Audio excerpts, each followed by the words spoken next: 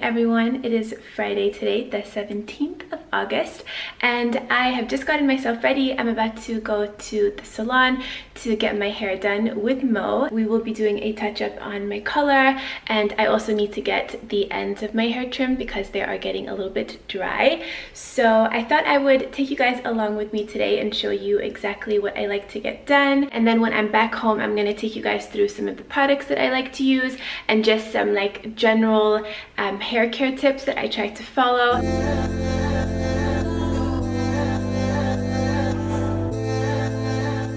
Hey, good morning. Hi. What can I do for you?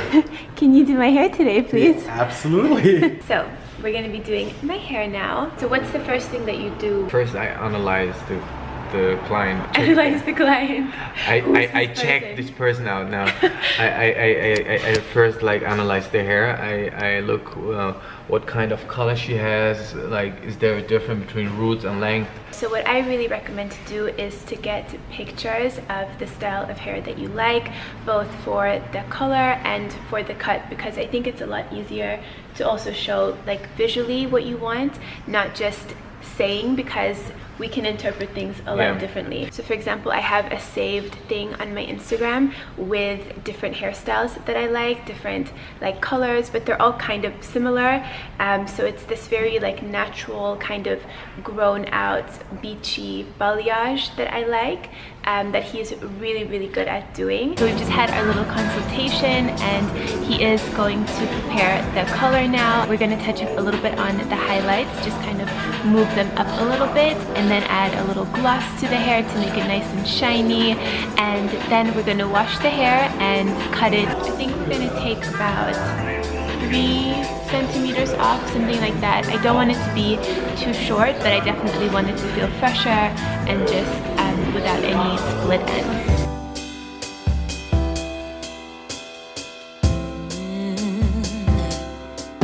Oh, I'm slipping away, so don't let me go. So we've started doing the color now, and he's got 2 different shades over there. So he is putting a darker shade and then the highlight shade. So he's alternating between the 2. Here in your arms, I wanna stay. I'm slipping away, so don't let me go now. Your love is exceptional. It fills me up. It's out of control, out of control. Oh baby, I love the rush. It overflows. It's out of control, out of control. I'm in love. So guys, what I want to show you as well is you can actually see the roots of Annie, which is this part. What I want to do now is I want to bring into this section like more correctings. I'm gonna put highlights here and put some dark here, that it actually gets a little bit smoother. Now it's too harsh and too hard by growing out. Here in your arms, I wanna stay. I'm slipping away. Oh, so don't let me go now. Your love is exceptional. It fills me up. It's out of control, but baby, I love the rush. It overflows. It's out of control. Your love is exceptional. So all the color is now in my hair, and I have to sit like this for about 30 minutes, and then we're going to wash it out. As you can see, I have a lot of these white kind of foils in my hair, and this is so that the bleach and the darker shade, they don't like mix together and it all stays in its place. So we are washing my hair now. He just did the shampoo, and now he's gonna put a gloss in my hair, which is my favorite part because it makes your hair super soft and silky and like extra shiny. So this is the gloss right there.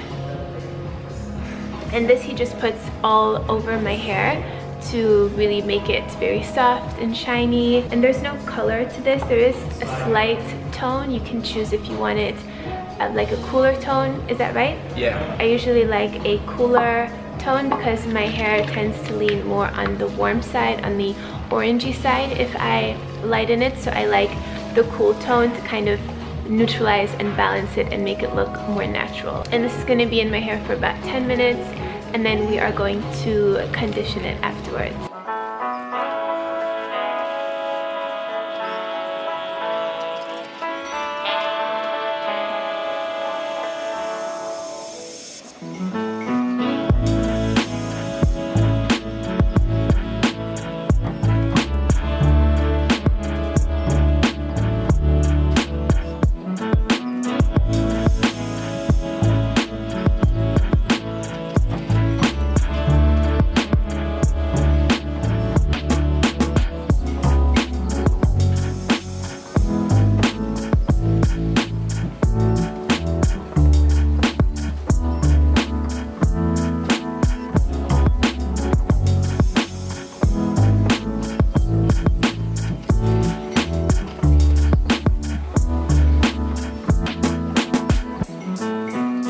Hello guys, it is a little bit later. I'm back home and this is the final result of my hair.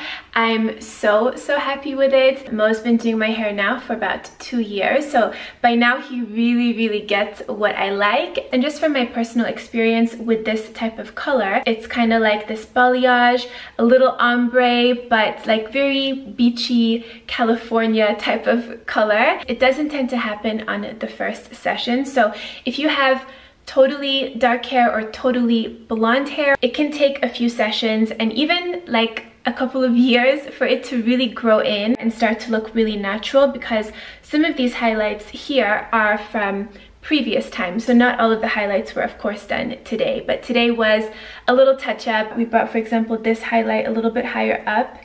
And I love these little, like, I call them peekaboo highlights, because when you have your hair straight, you don't always see all the nuances and the different dimensions in the hair, but when you have it curly, it kind of brings out the different tones in your hair. So now I want to take you through some of my favorite products that I use at home and just some general tips that I tend to follow and practice to maintain healthy hair. So let's go do that. Another thing about this type of color that I think is really important, and Mo and I were talking about it at the salon, but I wasn't recording at that point, but that is the importance of having some lowlights in your hair, because if you do this type of color where you add little highlights throughout your hair, eventually if you do it over and over again and you just add highlights, you will be pretty much blonde. So what he did today was a little bit of lowlights, which was when he was doing like the thicker part of the hair, and then the highlights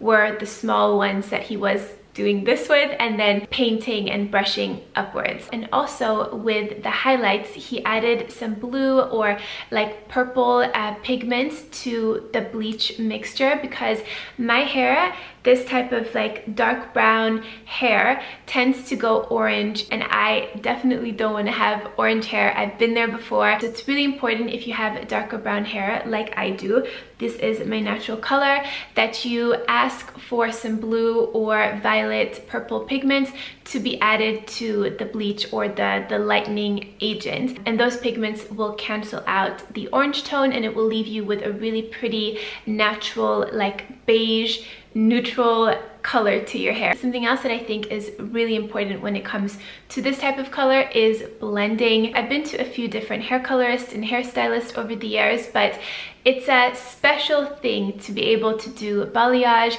and this type of coloring. There is such an art to it, and I'm so happy that Mo knows how to do it so well, and he's also really passionate about it. And then, as you saw, we also added a gloss at the end after we shampooed the color out, and that just makes your hair feel super soft and silky, and it gives it a nice little shine as well. And for the cut, we just took a little bit off the length, so not too much, but any dead ends were taken off, and it just feels so good and soft, and I love it. We always do this kind of like blunter cut towards the bottom of the hair, or like the back end of the hair, and then through the front we add a little bit of like a softer framing to the face, so these bits are a little bit shorter, and then we have a little layer here. So this is the longest part of my hair, and then this is the shortest in the back. So there aren't a ton of layers, but I do like this little step because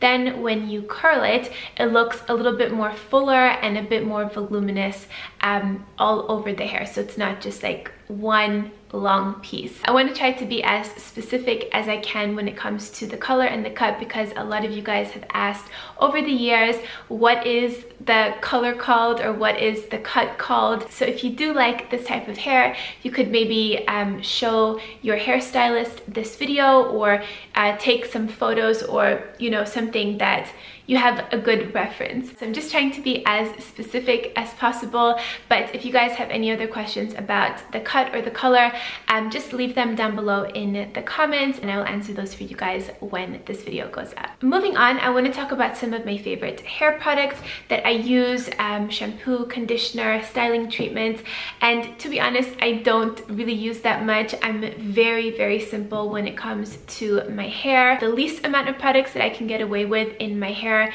that's what makes me the happiest, because it just feels like normal hair. I don't like my hair to feel sticky or crunchy or like that it has too much product in it. Nonetheless, I want to share what I do use. I have mentioned these hair products before in a different video, but I am still using these. These are from Briogeo. The line is called Don't Despair Repair.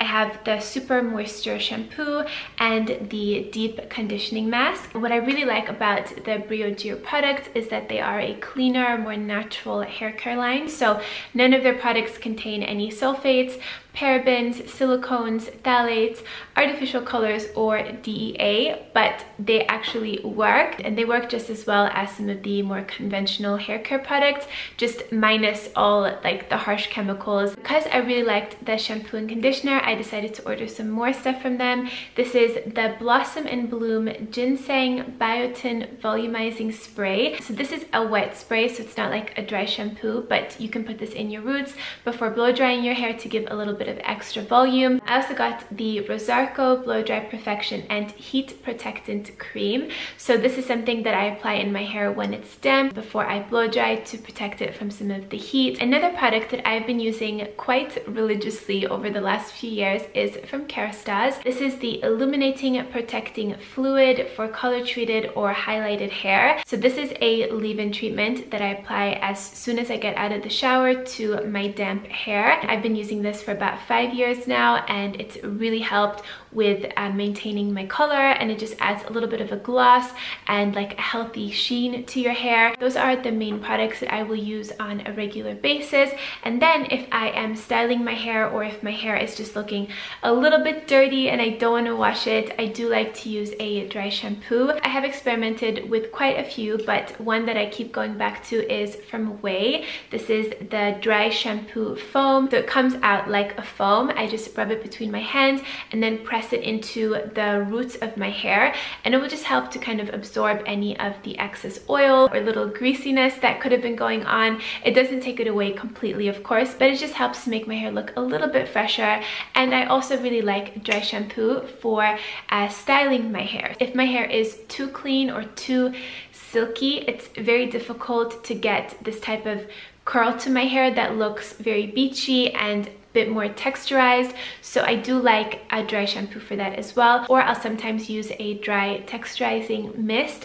The one from Oribe is really good. I will link it down below. I just spray that through my hair to add a little bit of texture, and it just helps to keep the curl in my hair for longer, and it will give it that kind of beachy, messy look. Speaking of curls, I do use a curling wand like this one. I believe this is a 32mm wand. I sometimes also use a 25mm, which is slightly smaller, but this one is really good for giving these types of beachy waves. Let me know if you guys would want to see an updated how I curl my hair video, or I could even include it in an upcoming vlog. But this is the curling wand that I've been using lately, and it's a 32mm. Another product that I love for my hair is this hairbrush. This is called the Wet Brush, and this is the brush that I've been using for, I would say, almost 10 years now. It is my favorite. I've obviously bought new ones throughout the years, but I always go back to this particular brand, and that's because it is so soft and so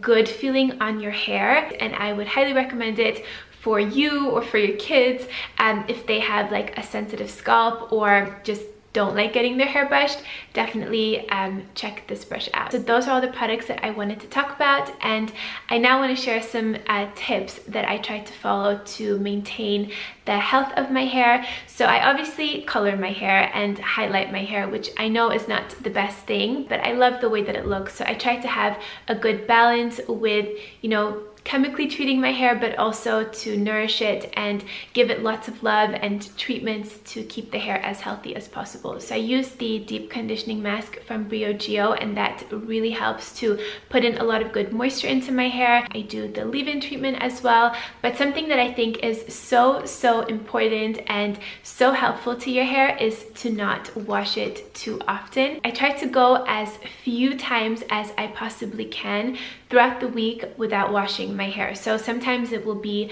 2 times that I'll wash it, sometimes I'll wash it 3 times, but usually never more than that. I try to aim for 2 hair washes per week. I do have a video on how I do my scalp massages with coconut oil. I will have that linked down below, and that will just again help to really stimulate the blood flow and the circulation and the nutrient absorption to all of your hair cells and your hair follicles. It's really important to get oxygen and blood flow to your hair if you want it to grow really strong and healthy. And when my hair starts to get like towards the end of my hair washing cycle, I will put it in a bun, usually a low bun or a high bun, a style that just keeps all of my hair together and slicked back. And of course, diet, what you eat, how much water you're drinking is super important for your hair as well. So you want to make sure that you're really nourishing yourself from the inside out so that your body has all the right tools and the right nutrients and vitamins